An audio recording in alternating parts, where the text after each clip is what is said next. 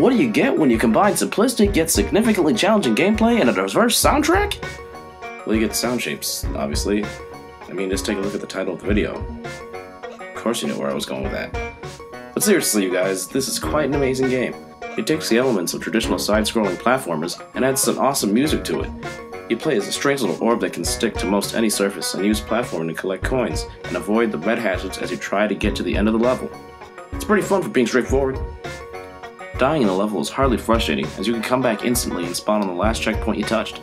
A fun little element that really makes the game stand out is that most anything you interact with makes some sort of beat or musical tone, and the more coins you collect, the more developed the stage song becomes, turning them into some pretty catchy tunes.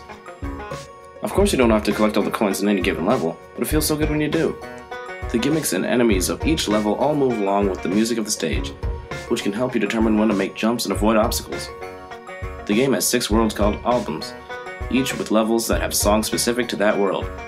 Each album is recorded by a different artist and has a very unique feel with both the music and art direction.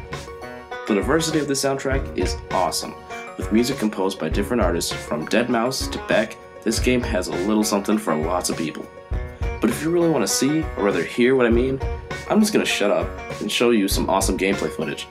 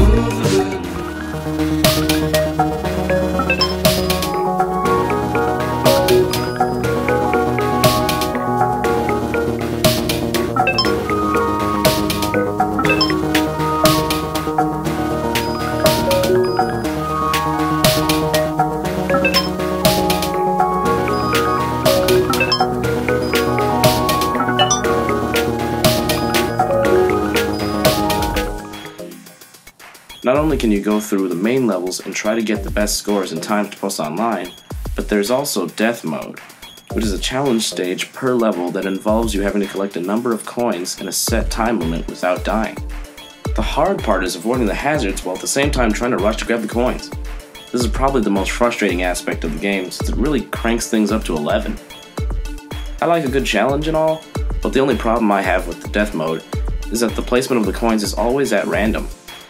You'll hardly beat a Death Mode level on your first try, because sometimes the coins spawn way too far away from each other to get them all in time. So yeah, if you play this mode, I hope you have some patience because you'll die a lot. Fortunately, there's no bogus outdated live system in this game, so you can die to your heart's content. If you want a little more variety with the gameplay though, you can always make your own levels in the level creator mode, and post them online for others to play. You can also play others' levels, and see just how creative the community can be. Finally, the last mode to look at is called Beat School, and I hope you aren't hard of hearing because this mode is difficult unless you've got some acute hearing. You essentially have to place coins on a grid map to create a beat that mirrors the one you're tasked with creating. Each square makes a different sound, but some of the sounds are very similar, making it hard to figure out where you need to put the coins in the first place. But despite everything, all in all, this is a very fun game to play, especially if you really dig music. Although Death Mode can be somewhat luck-based, and Beat School can be difficult for those with impaired hearing, this game is super enjoyable and is a musical treat throughout. I give this game an 8.5 out of 10. Be sure to subscribe for more game reviews and other fun content. And we here at Bushi Gaming want to know what your favorite platformers are, so go ahead and list some in the comment section below. This has been a JuJu-Review. Thanks for watching.